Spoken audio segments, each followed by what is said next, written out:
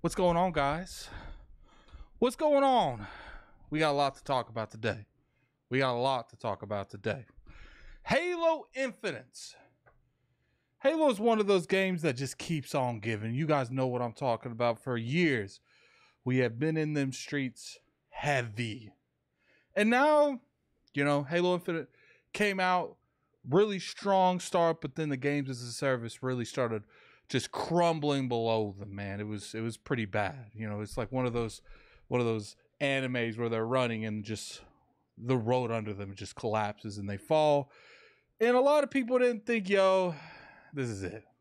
They're not coming back from this.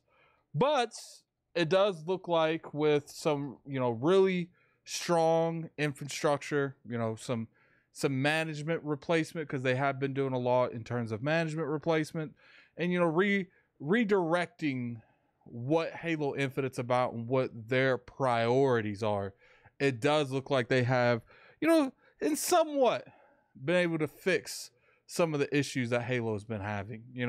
I still believe that they got a little bit of an issue when it comes to monetization. Put in the comment section below if you guys disagree with me on that.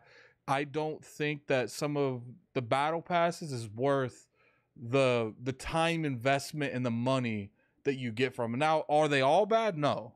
Some things in these battle passes are good, but I think when you compare them to other games in the industry that says as games as a service, I feel like the cosmetics for them just looked better to me. And yeah, I know people get mad when I say that. People say, you can't compare these games. In a way, you guys are definitely right. You can't compare them. But at the same time, these people, as known as 343, they are fighting these companies for gamers' time. Because people sit there and think it's just about money. No, it's about time. When you have a certain amount of games as a service on the market, you got to compete with all of these other games as a service. And when it comes to me, the cosmetics for Halo Infinite can improve. Now, put in the comment section below if you guys disagree with me on that. I feel if you do, it's okay to disagree with people. I know the internet has you guys thinking it's not okay, but best believe I know it's okay to disagree with people on the internet. So as you can see here, we have a Halo Infinite update.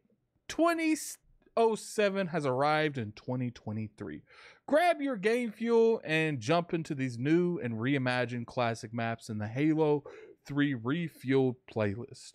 You got, I'm not going to try to pronounce this. You got a modern Guardian. You got High Ground. You got a modern Construct. Modern Narrows. That's one with the bridge going in the middle. You got modern Blackout, which that's an old map. They've actually renamed that, restructured that like 5 times. People in the comment section, tell me how many times they have remade Blackout. I think it was called Lockout at one point, like back in the Halo 2 days. I can't exactly remember, but you guys know what I'm talking about. They have restructured that game a variety of times, and that's cool. Then we got the Pit, which we all know, the yellow construction thing. I do think they brought that back already, but it does look like this is in the playlist. Then they got Isolation and a brand new map called Critical Drew Point. Now, this is a really good thing because I feel like the vets of Halo have been begging for this for like the longest time. And you guys know what I'm talking about. We love the gameplay for Halo. We just need more content. And I'm not sure. I'm not. So, definitely I will put the article that they have put on here. I'll put that in the comment section below, and with the description, you can go and you can read it yourself. I'm under the impression, because when you look at these actual maps, it says created by at the bottom left, I believe, and so to me, if it's saying created by, I don't think 343 made them. I think these are community remakes of these older maps. Now, I don't know if the created by person is people at work at Bungie. That could be a possibility. So then they would be a creation of Bungie. I mean, 343. So it's interesting. They got that Critical Drew Point. That's for Mountain Dew. They're doing really good things. But to me, it's like I said, Halo Infinite is in a very, very good place considering where it was a year and a half, 2 years ago. I think nothing but up, man. You know, they are giving us some of the most memorable points and memorable maps in gaming history, you know, in Halo history in general.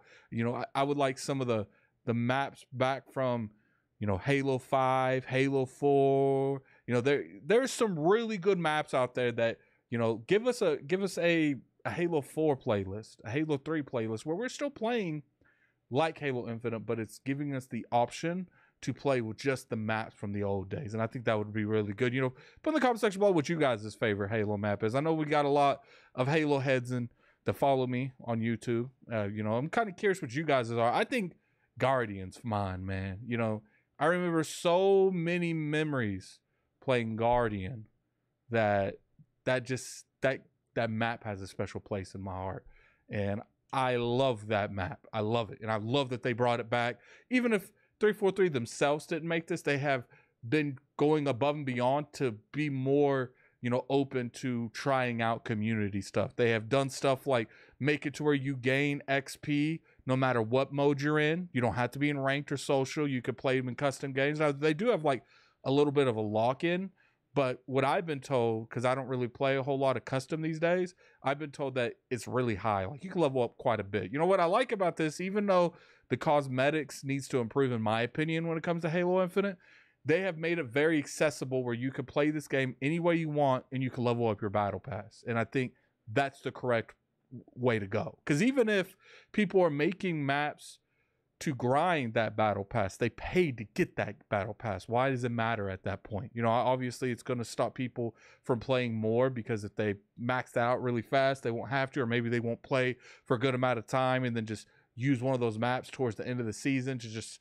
to kill it. But, you know, Halo Infinite's done a lot of good stuff in this world, especially, you know, being able to switch between battle passes. You know, my brother, huge Halo head, and he says he loves the fact that sometimes he's not feeling Halo and he knows he's not going to miss out, that he can come back and he can buy these season passes in future times and he'll be able to play them and get these awesome rewards that some of the battle passes have. To me, the best battle pass is the Infection one and the original Halo Reach battle pass, the very first one, because I felt like there was a lot of good vibes, a lot of ways to make your Spartan look extremely unique. Now, I'm not saying they don't have unique looking sets in these. They do.